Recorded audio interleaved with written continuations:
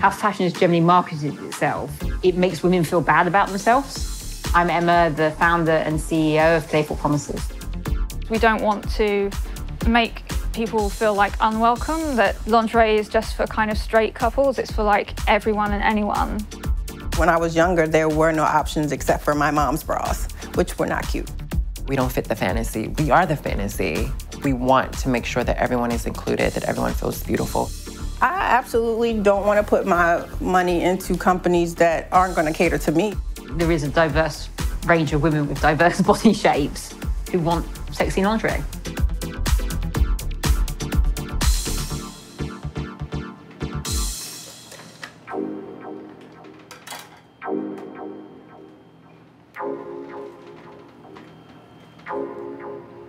Today we're here to do a shoot for the anniversary of our brand.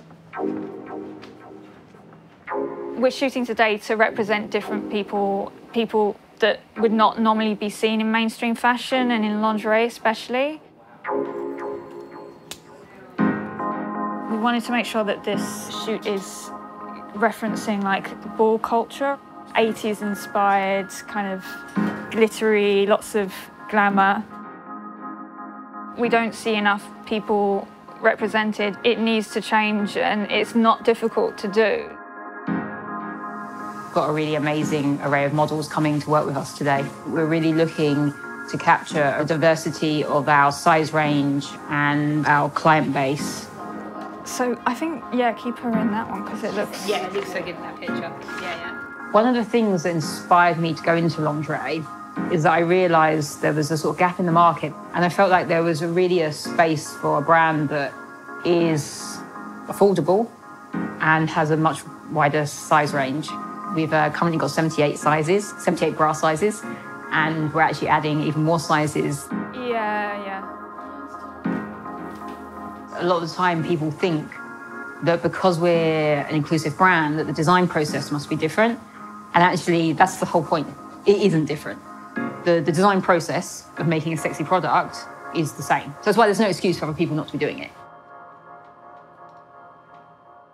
I actually worked as a stripper, which maybe surprises some people, but that's how I was then able to fund going back to university again to then do a degree in fashion design. So I was working at nighttime dancing and then doing the business in the day.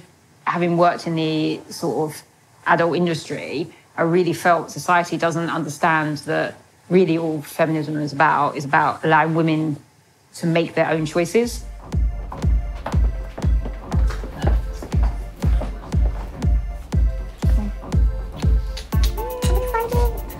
The reason we decided to work with Leyna for this photo shoot is that she's been quite vocal about wanting to work with Victoria's Secrets, and Victoria's Secrets were quite unpleasant about trans models.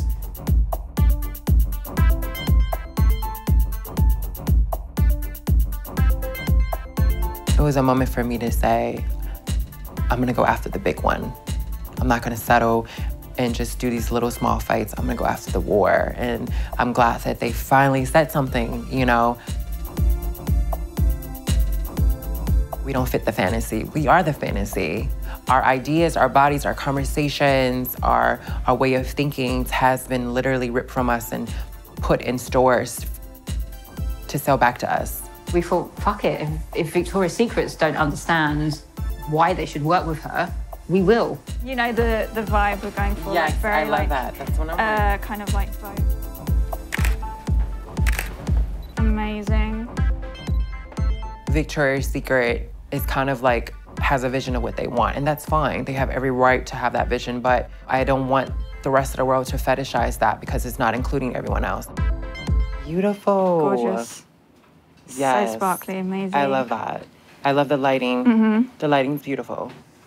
We look at Victoria's Secrets and we think that's everything that's wrong with how lingerie is marketed to women.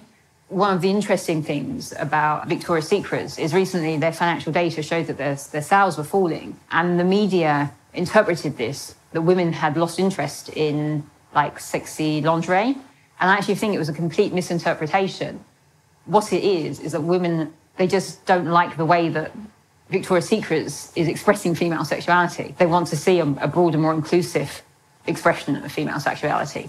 Being inclusive has been a really big part of the success of our brand.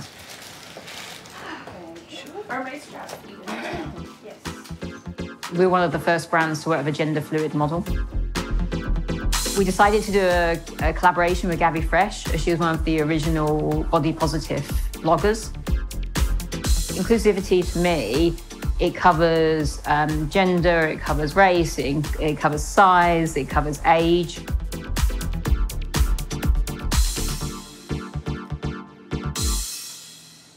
When I was younger, I wanted to model. I was like, there's no models that are ever gonna be my size. I'm too big. In the past, anything cute came in an A cup or a B cup. I mean, now you can find gorgeous lingerie in like triple D, H, G, sizes that most people don't even think about unless you're a larger woman. I enjoy the fact that I can be here today and will be able to show other women that you can be sexy. Growing up, I felt like I was always looking for my own personal heroes that I looked up to and my own idols that inspire me. And it was hard for me finding it because I was living in such a like hetero white norm society, and conforming to that society was always kind of like a hassle and stress. It's important to just have your own moment to just like love yourself, and fashion can really help in that field. We feel that we're really lucky to have been so successful when we took so many risks, and it shows that we are in touch with what women are looking for. There's so many people who are hiding behind, their oversized clothes.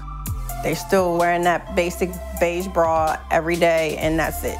I feel like everyone deserves to feel confident and sexy. Society still has lots of problems with sizeism, ageism, racism.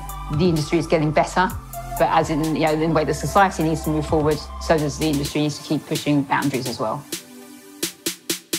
I'm happy that I'm in a generation where we're pushing those doors down so we can have seats at the tables where we belong and where we've always belonged. Do you want to put music on afterwards? Yeah. Okay. Did you want Disco. your music?